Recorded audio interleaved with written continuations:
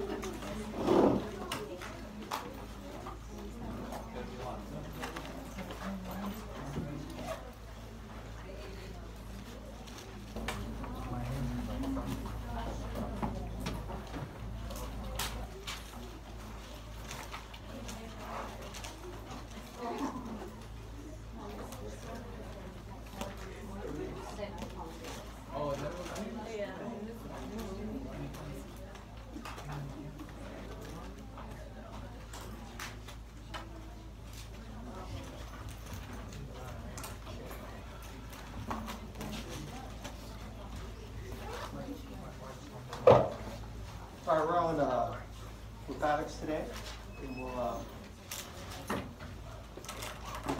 take a break after I get done with these slides, and we'll have a blood typing lab. The lymphatic system first starts with understanding what it transports to the lymph. Here's a picture of when lymphatics fail.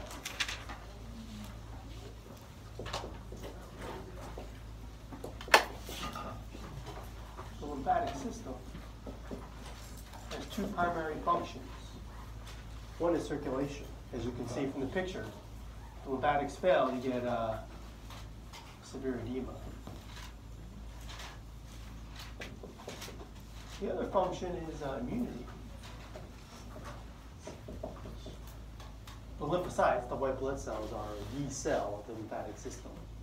So to start off with what lymph is fluid.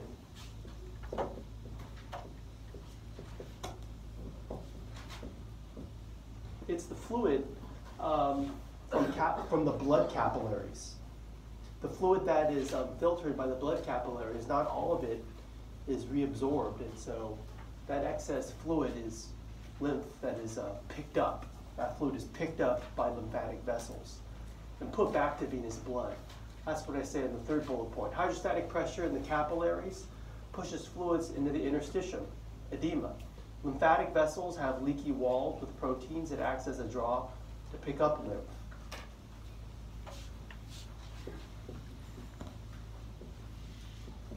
Lymphatic vessels pick up the excess fluids of capillary exchange.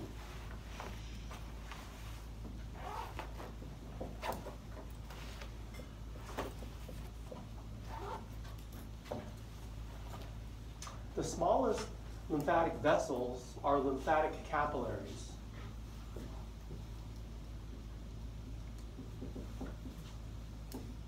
So don't confuse lymph capillaries with blood capillaries.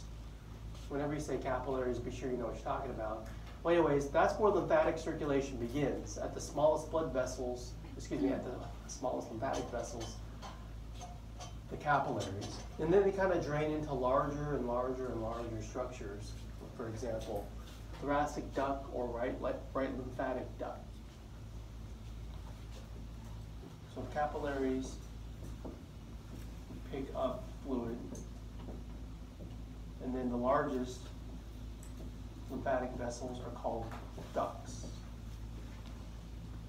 All vessels will drain into two lymphatic ducts. The thoracic duct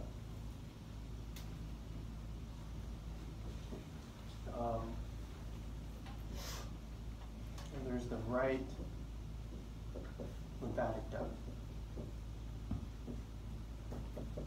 So these are the largest structures, only two of them. eventually all the lymph will filter into them.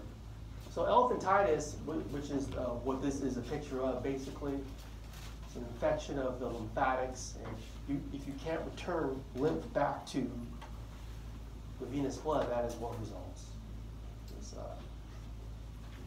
excess swelling. So here's a picture of the lymph capillaries picking up the excess fluid from the blood capillaries. The lymph capillaries are green, and the blood capillaries, they show red to blue. And so as you pick up the excess fluids in the lymph capillaries, now we call it lymph. It's the job of the lymphatic system to filter it through lymph nodes and eventually return it to the venous blood. That's why it's a part of circulation. And along the way, by filtering the lymph through lymph nodes, which are packed out with the lymphocytes, you perform a immune function. Because by filtering through lymph tissue, you're detecting any pathogens in the lymph. Here's an anatomically correct picture of right lymphatic duct. All the lymphatics you see in this light green region drain into the right lymphatic duct. All other regions are going to eventually drain into the thoracic duct. It's in the thoracic cavity, in the mediastinum. So, the right lymphatic duct on that figure is draining, is receiving all the lymph from that light green region. So that's what I'm writing, receives lymph from the light green region. So refer to this figure so you know which green region I'm talking about. It's the thoracic duct, as you can see from the figure. It receives lymph from everywhere else, including cisterna chyli, which is receiving lymph from basically the lower half of your body.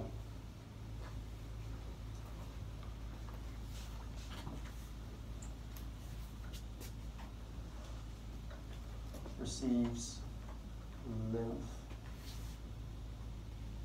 from all other regions. Okay, but also note the cisterna chyli too. I'll just list it.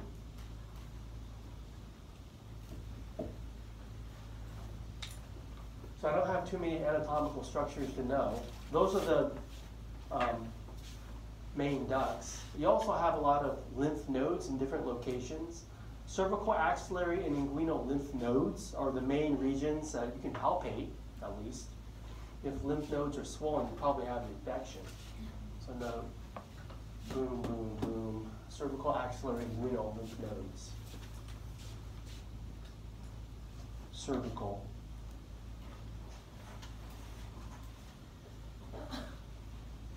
Axillary.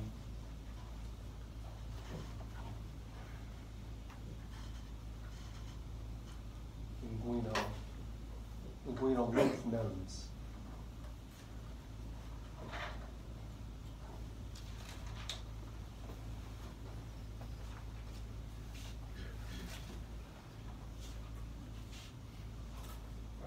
Yeah. What did you say about the cisterna chili again? Chili, that sounds good. All chyli, it receives lymph from basically the lower half of the body. Let's see. You always hear about, oh, did the cancer spread to the lymph? Well, if it does, it goes everywhere, as you can see from the picture, and it's not a very good prognosis from that point. So usually what they do is they try to remove the tumor, and they try to remove all the lymphatic structures with it to prevent cancer from spreading. For example, I've heard if you do a mastectomy, it helps to sleep with your arm elevated because it's hard for the lymph drainage when you remove all the lymphatics from that region. So lymph is very important for proper circulation. I have another anatomy picture here.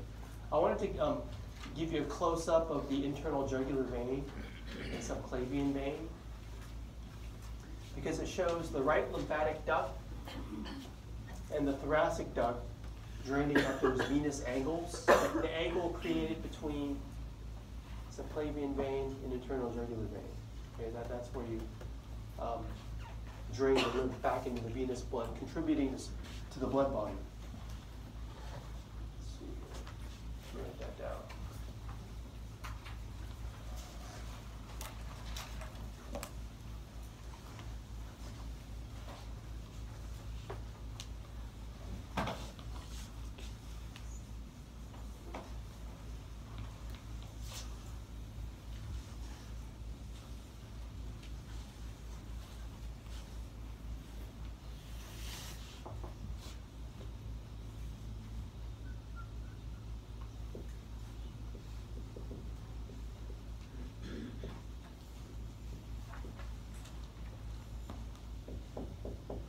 I'm writing drain lymph at the venous angle.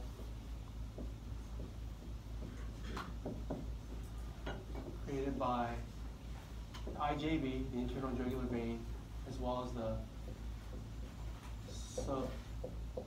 subclavian veins. They call that the venous angle.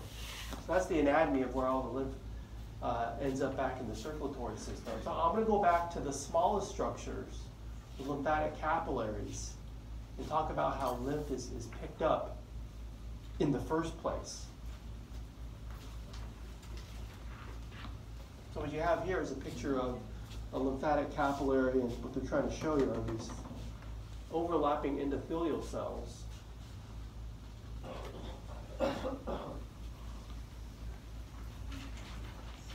They call these the primary valves.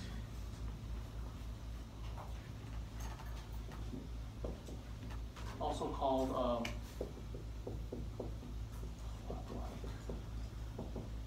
flap-like mini valves. I've also seen them called that, so know both names.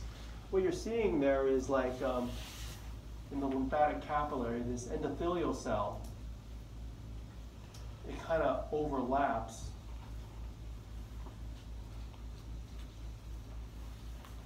with this one that's kind of curved.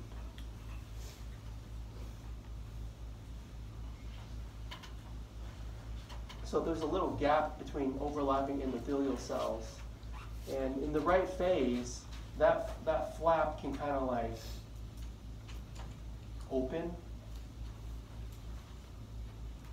and it'll allow fluids to enter, okay, through the flap, because this endothelial cell, it has all these little filaments that anchor it to the connective tissue, so it's stiff. But it makes the other flap that it overlaps capable of flapping in to allow fluids to enter. So that's why they're called flap-like mini valves, because part of it is acting like a flap that opens. They're called the primary valves because, well, this is the first place you allow fluid to enter the lymphatic vessels. So the primary valves. Now once lymph gets in, I have this picture to show both kinds of valves. We also have secondary valves.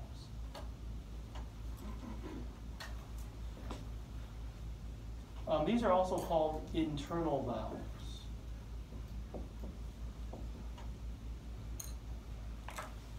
So to show you the flap-like mini valves on this slide, look at the top figure.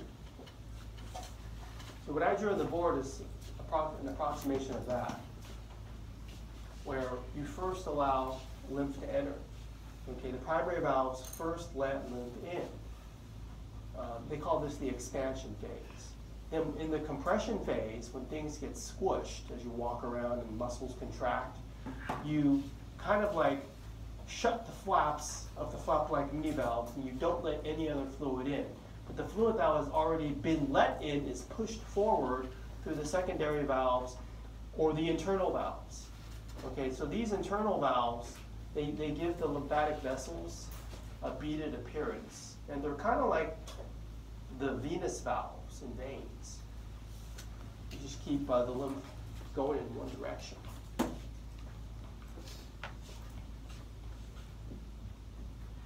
Keep lymph flowing in one direction.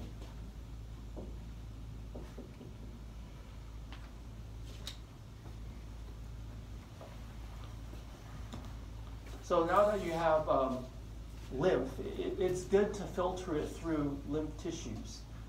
The difference between a lymph tissue and a different lymph organ is that the lymph tissue just has no capsule in it. But anyways, wherever you have a lymph tissue or organ, you're providing a site of proliferation for the white blood cells, the lymphocytes. And you're providing a surveillance point for the lymphocytes because you're filtering all the lymph through these structures, through these tissues.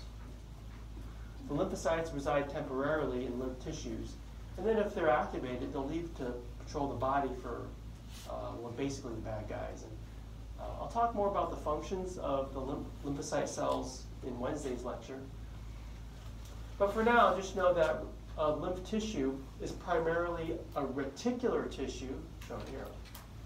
It's actually from a lymph node.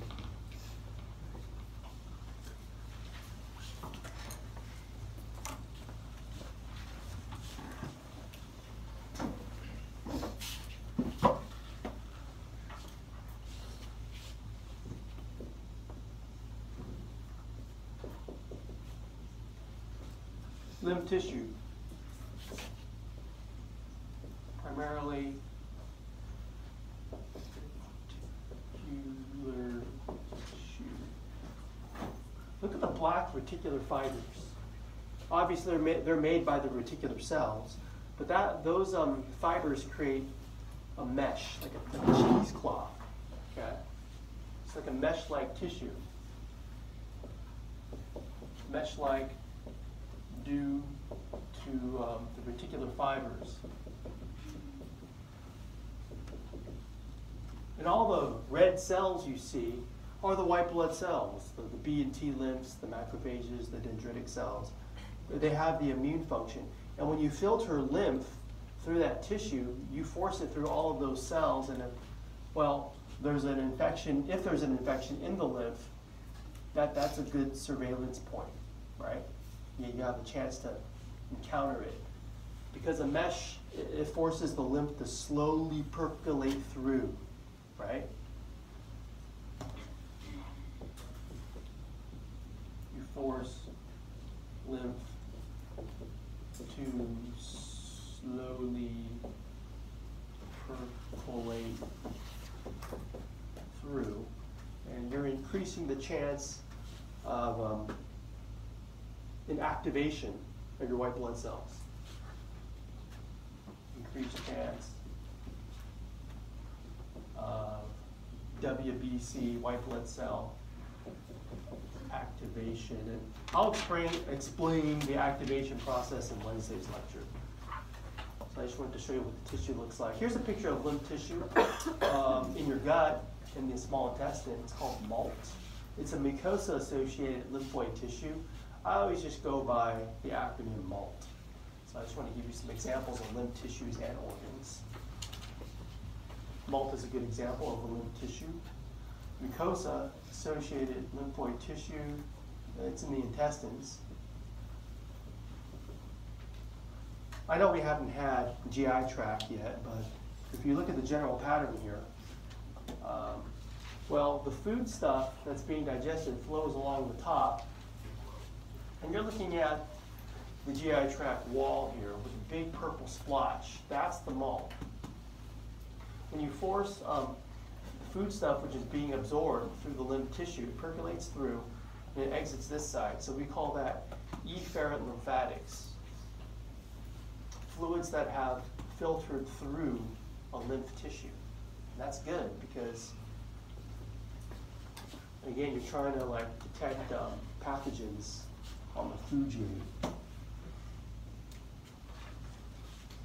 Okay. So, let me note efferent lymphatics.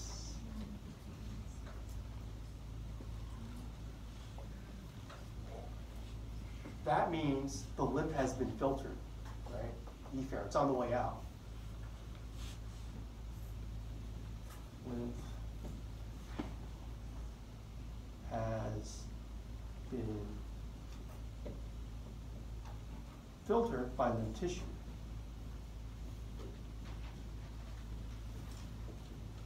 I was watching this PBS documentary, and they showed a dingy bathroom and all these flies buzzing around.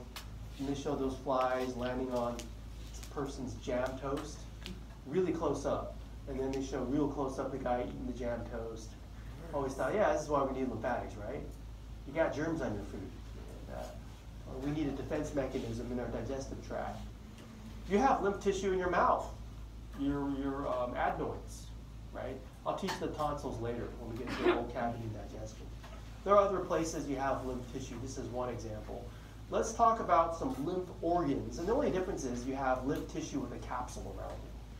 Let's talk about the structure of the lymph node. For example, I said you had cervical, inguinal, axillary lymph nodes. This is just one lymph node. And what you see here is a lymph node cut open. And there's some organization here that you got to know.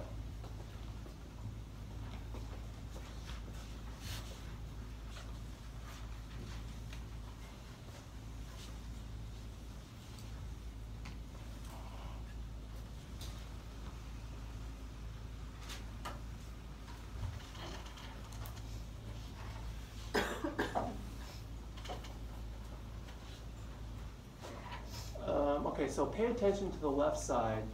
That is where you have a few incoming afferent lymphatics. Lymph coming in. Point to it. Coming in on this side. You're going to percolate through from cortex out here to medulla. Notice how the capsule, it folds in on this, what they call it, trabeculae. And by folding in, you create all these little compartments called follicles. So let me write that down. Lymph node structure. The capsule present. Capsule folds in.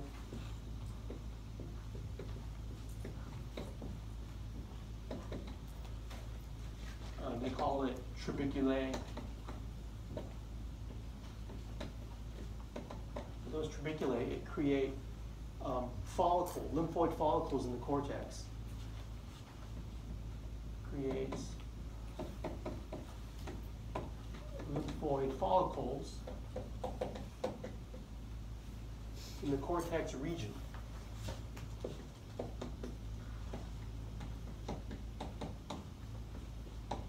It's the cortex that is receiving the afferent lymphatics. Coming in, needs to be filtered. Receives afferent lymphatics.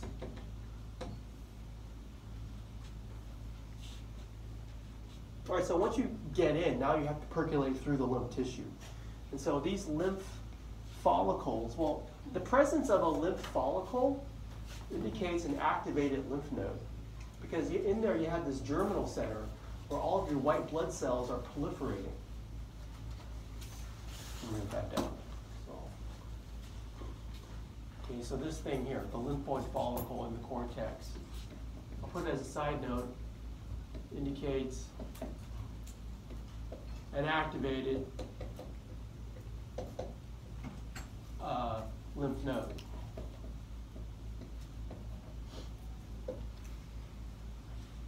Okay, back to the afferent lymphatics. Once the lymph comes into the follicles, it flows through, but it has a choice.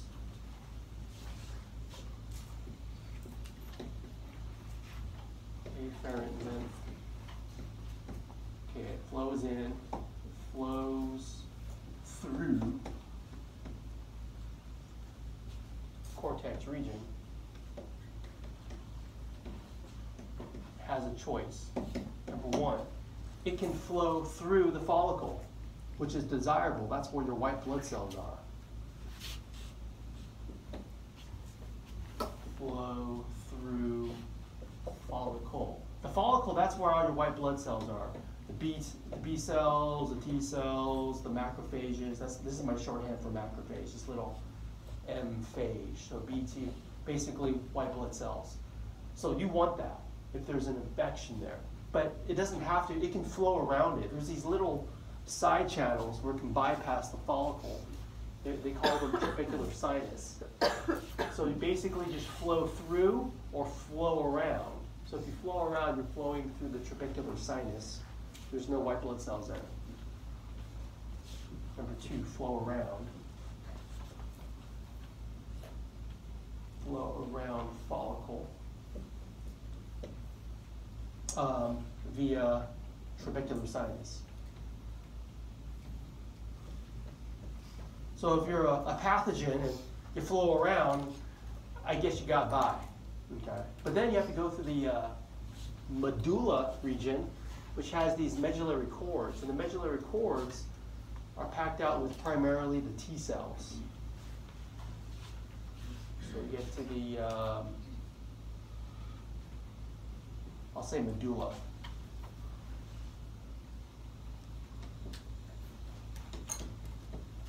Lymph, again, has a choice. It can flow through, number 1, what's called the medullary cord.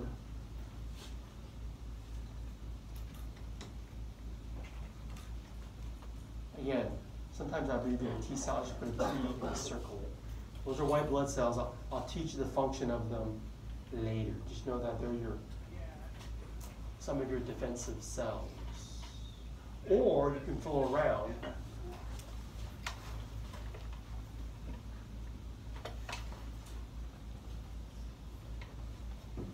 Number 2, the medullary sinus. So they're pointing to, you can flow through the sinus or you can flow through the cord.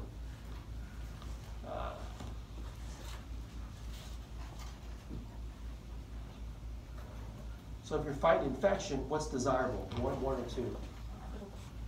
1, where you have T cells. Of course, you can make it through the whole gauntlet, flow around, and go right on out, the efferent lymphatics. So after you get through the cortex and the medulla, then you're on the way out. So again, here's efferent lymphatics. I don't want to write that on the board again. I already wrote efferent lymphatics on the board. But think about it. You have a bunch of lymph nodes in a row. So let's say you're a pathogen, you make it through this gauntlet, then you make it through here, and then you're done, you escape. But then you got to go through another one. You just keep going through and through. You double filter, you triple filter this stuff, and by the time it gets back to your blood, if there's an infection, you've probably triggered an immune response by then. Okay. So what you should notice, lymph nodes, they're the only lymph organ that actually receive efferent lymphatics. I'll put that as another note here. Only structure to receive efferent lymphatics.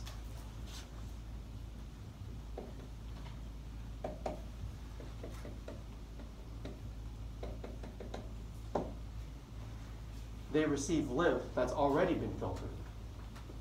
Just filter it again.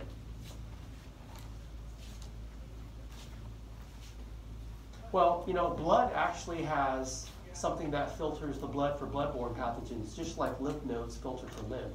And that's the spleen. And so the spleen is the largest lymphoid mass of tissue in the body. And the lymph node is to lymph as spleen is to blood. The spleen fights anything that's bloodborne in terms of it being an infection. Because it's filtering the blood, it can remove blood cells, including the platelets. It can store old, dead, dying RBCs and kind of recycle the iron and things like that. And well, I'm going to focus on this last point. It has an immune function because of all the lymph tissue in it. So it's not much to look at there. It's just basically on the left side of the stomach. It's intraperitoneal. It's very easy to find. So I want you to know where it is anatomically. Left of stomach. It's in the clear board here.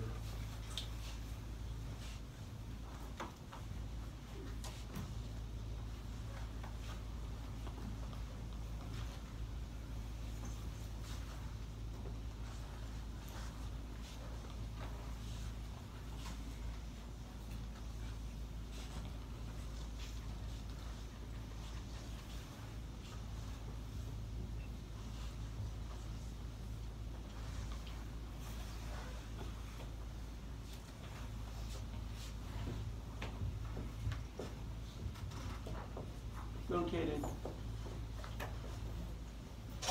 left of stomach, intraperitoneal. Know the splenic artery and vein.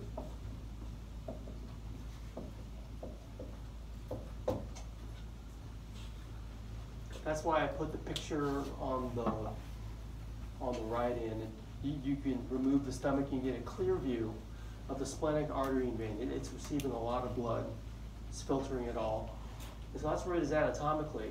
In terms of its function, if you cut it open, you see red pulp and white pulp.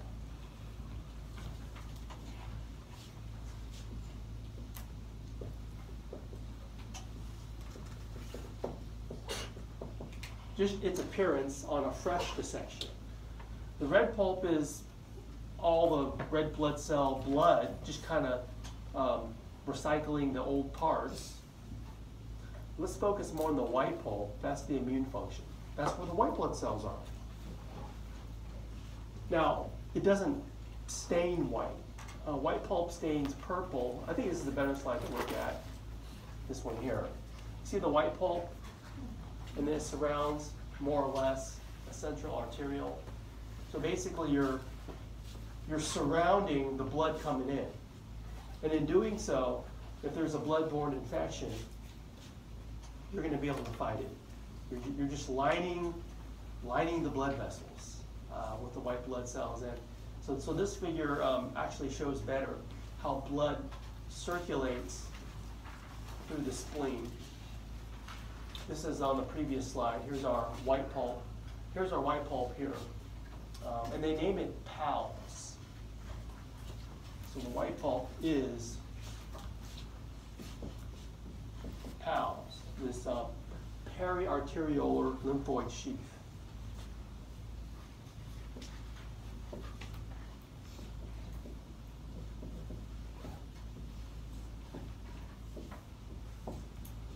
It's a sheath around a central artery, a central arteriole. PALS surrounds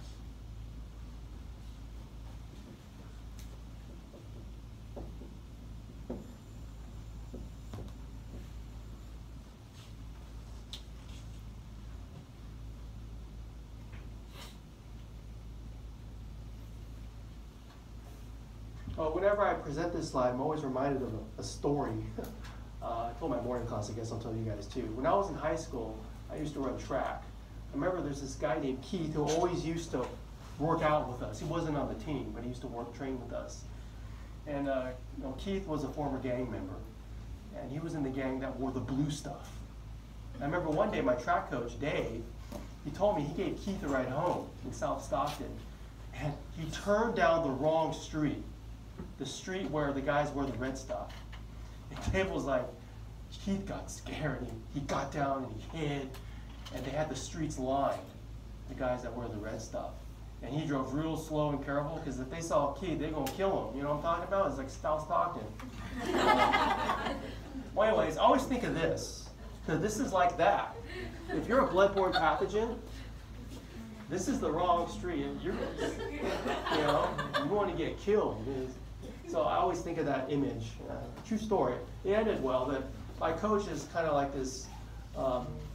He's a Filipino guy. I usually let him go through. But Keith was scared. I think that story turned out okay. But in terms of the spleen, what it's supposed to do, if there's a blood-borne pathogen here, you put it through this street lined with the white blood cells. Okay, and that's how you fight the infection for the spleen. And so let's kind of go through this. Let's back it up here. It starts with the splenic artery, SA. Let's call this splenic circulation.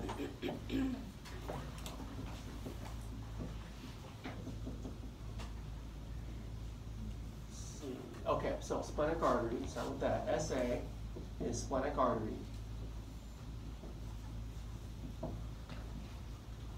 But notice how it branches and it branches and it branches to the smaller arteries. So that capital A is like our central arteriole.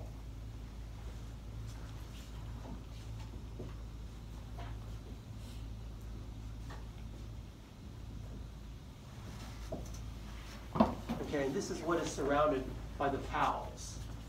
It's within the pals. That's how you fight infection. Now, even look at these little branches coming off the arterioles. These are all, it says PA. That stands for penicillary artery. They're even smaller.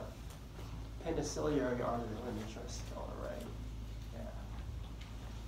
Yeah. So we go through the PA. Penicillary artery.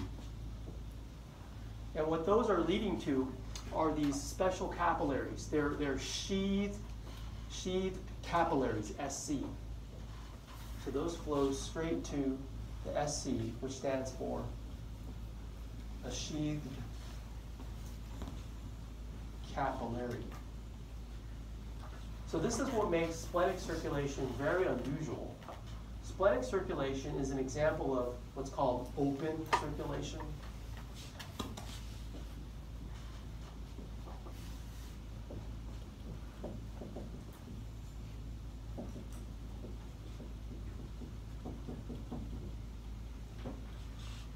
Well, in other words, it's not closed. Closed circulation is regular blood flow. Arteries, capillaries, veins, back to the heart. Arteries, capillaries, veins, back to the heart. There's no gap between blood vessels. But here there is. There's a gap between the sheathed capillary and this S, which stands for splenic sinusoid. That's the venous blood. So there's a little gap there. So this is unusual because the sheathed capillary, it's like a dead end. And then it's sheathed with macrophages.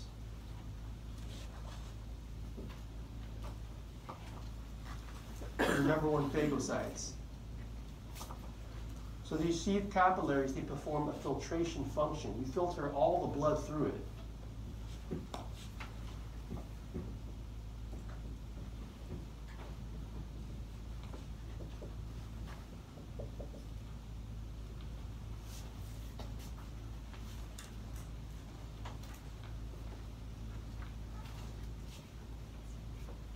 So think about it. If you're a bloodborne infection, you got to flow through the white blood, all the white blood cells surrounding you. Then you have to filter through this capillary, which is lined with macrophages. And so it's likely you'll have an activation there if there's a bloodborne pathogen. So once you get out of the sheathed capillary, you're actually in the spleen, where they put RP, red pole. I mean, it's everywhere. That's outside. Okay. And the thing is, if you're a red blood cell, if you're a younger red blood cell, you're more flexible. And younger flexible cells can kind of squeeze through back into the venous blood. The average lifespan of an RBC is about 120 days. So the older ones get more stiff and rigid, and they can't squeeze through and get back in. So where are they? They're stuck. I call this the red blood cell graveyard, right? They just kind of go to die, retire. They can't get back into the blood.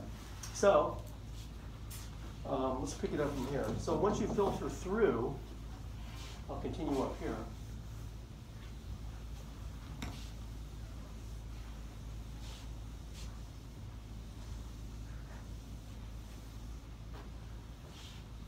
So I'll continue from there up here. Filter through SC, then you're in the RP, the red pole. Only young RBCs can make it back into the splenic sinusoids. Only younger RBCs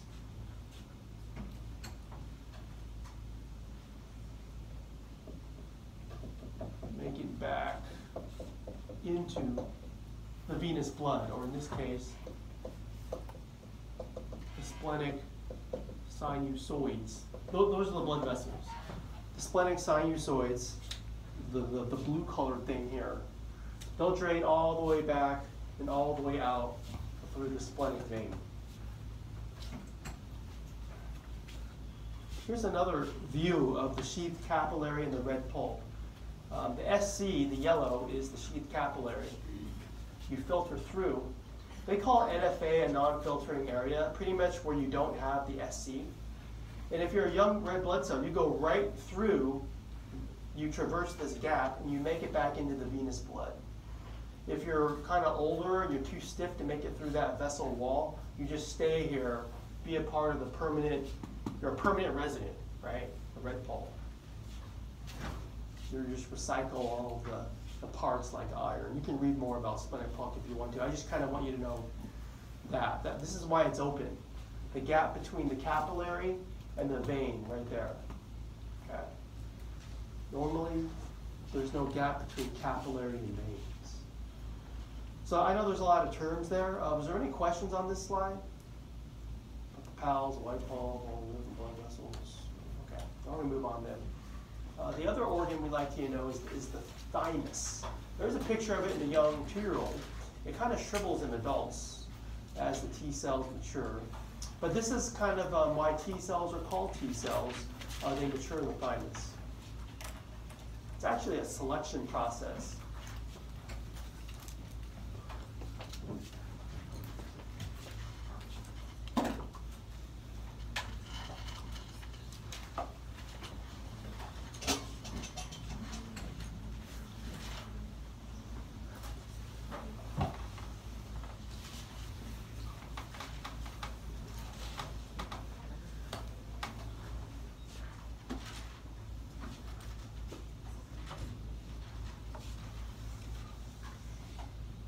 All right, so you have cortex medulla pretty much for the thymus, the cortex region. On the slide, it's the darker staining region. I think what you need to know about that is there are reticular epithelial cells. They produce these cytokines to help the maturation process. I more want you to know that the epithelial cells, they form, these reticular cells form a blood thymus barrier in the cortex. Reticular epithelial cells form a blood thymus barrier. So what you're doing is you're protecting these immature T cells from being prematurely activated by anything that's in the blood. That's why you need the barrier. I'll say prevent.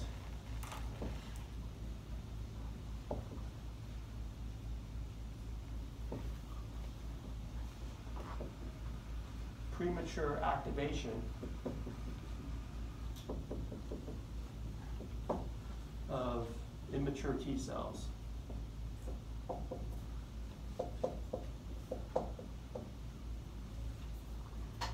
What the thymus does, it kind of has 2 rounds of selection to get the ones that are immunocompetent, and those are the ones that are allowed to enter the medulla, the lighter staining region.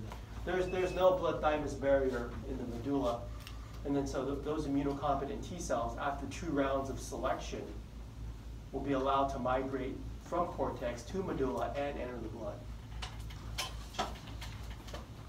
So cortex, this is where this quote-unquote T cell education occurs.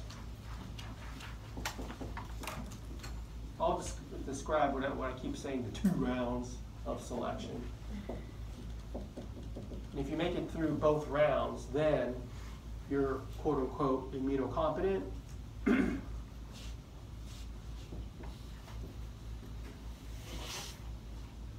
Immunocompetent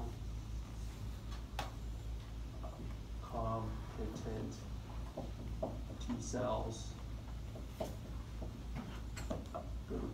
go to medulla, stains lighter. Enter circulation.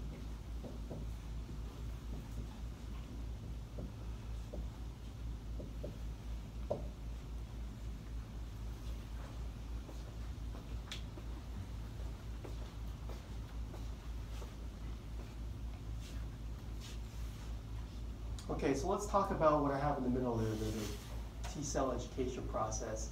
We call it a development of self-tolerance. This will kind of be a good precursor to Wednesday's lecture. It's one round of positive selection and one round of negative selection. So let's kind of table this out.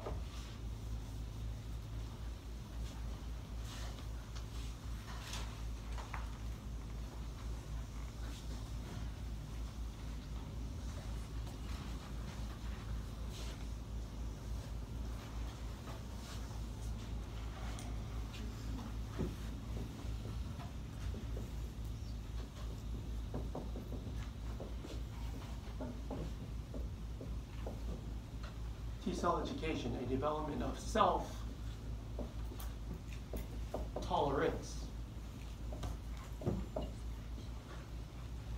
If your immune cells are going to work effectively, they have to be able to tell self from non-self.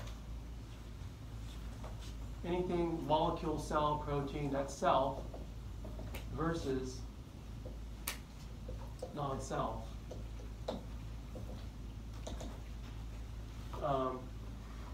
So there's a couple of questions you can ask here. Let's say for round one, we call this positive selection. Plus positive selection. You're answering this question. Does the T cell react to MHC1?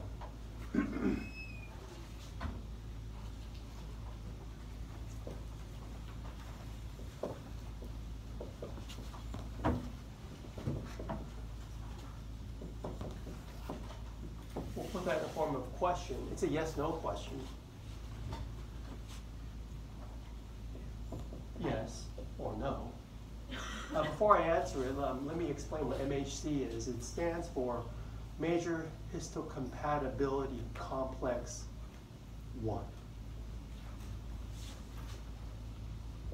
Major Histocompatibility Complex 1. There's two. We're just talking about one. We'll talk about two later. Just a little bit of history about these MHC. They're called different things. I call them MHC in my lectures. They did a lot of research on this in mice. And the mouse model, these inbred strains, they've provided a great model for a lot of medical reasons. And so inbred strains is, you just take two mice and you mate them, you cross them. And they give a litter of mice, a bunch of brother and sister mice. But then you inbreed the mice, so the brothers and sisters, they cross and they have another generation. I mean, you could do this with mice, right? You keep crossing them. But the thing is, it doesn't matter how many times you cross them. The entire strain, no matter how many generations you do, is genetically homogeneous because it's all from the same two parents, right? So let's say you have one strain and then you have another inbred strain. You have two different strains. If you stay within a strain, and let's say you try to do a tissue graft from one mouse to another mouse in the same strain, do you think that tissue graft is accepted from mouse to mouse within a strain? Yes or no? Now the answer is yes. It's genetically homogeneous. It doesn't matter who you give to within the strain. The tissue graft is accepted. What happens if, what do you think happens if you take a tissue graft from one mouse from a strain and give it to another mouse in another strain? Is that tissue graft accepted or rejected? It would be rejected. So that's your model, right? You give one graft from strain to strain, and what they tried to do is they tried to find the genes responsible for the tissue graft rejection. So that's the research question. So what they found was that the complex of genes responsible for the tissue graft rejection, they called it histocompatibility complex. What does histo mean? Tissue. And so further research showed the most potent complex of genes responsible for the tissue graft rejection, they called MHC. So that's what we're talking about here. It's very important, right? I mean, we're talking about self versus non-self. This is why you talk about it when you talk about your immune cells. That's what your cells have to do. Okay, so that's where that comes from. So we're talking about MHC1. So think about this. Okay, your immune system has to have the ability to recognize you, self. So we want that. Yes is good. So if it interacts with MHC1, if you're a T cell, you're kind of auditioning, right? And, yes, you can interact with that. Those cells live. I'll say lives. If they can't, well, you're not going to be able to recognize self from non-self, so those cells undergo programmed cell death, apoptosis. The cells that can react with MHC1, they live and they proceed to the second round. Now the second round is a round of negative selection. And you ask the question, well, does the T cell react to a self-antigen? This is something different.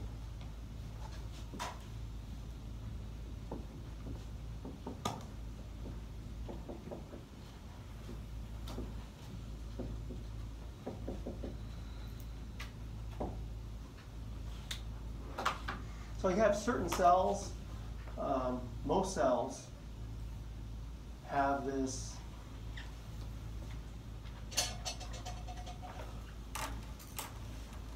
MHC1.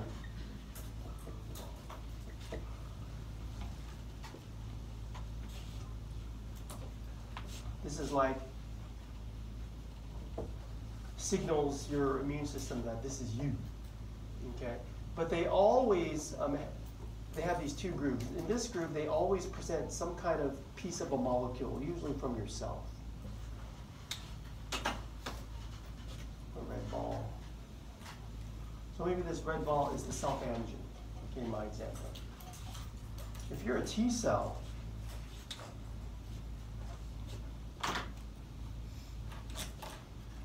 making it through these auditions, these rounds of selection, you got to have a T cell receptor that can interact with MHC1.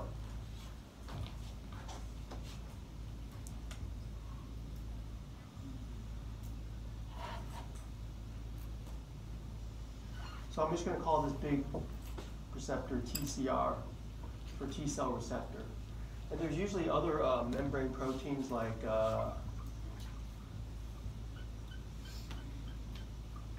it's called CD8 that fits in that group of MHC1. It kind of stabilizes the reaction. I'll give more details later in Wednesday's lecture. But for now, well, round one is positive selection. You can interact with MHC1, but if that red ball is a self-antigen, you do not want to react to that because you would attack yourself. Okay, so the second round of selection is no is good. No lives. If it's a yes, apoptosis. You don't want those because that would actually trigger an autoimmune response, so you don't want that. Okay, let's kind of pictorially review round one and round two. Here's positive selections. The T cells must recognize self, okay, the MHC thing. So what you see here is some cell that has the MHC.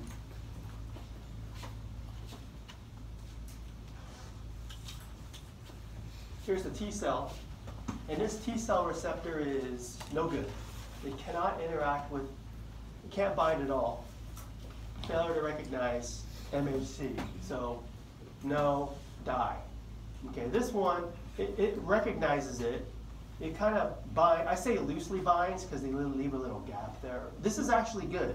You can recognize it enough, you survive, you go to round two. So round two is the negative selection. Look at this top picture. If you recognize MHC1 on a little capsule, if you bind too tightly to a self-antigen, that would trigger an immune response in this cell. We don't want those. So the yeses undergo apoptosis. But the ones that can both recognize MHC1 and bind less tightly so you don't react with the self-antigen, those are the ones that will enter the circulation. Okay. So any questions on the T-cell education? Round 1 or round 2?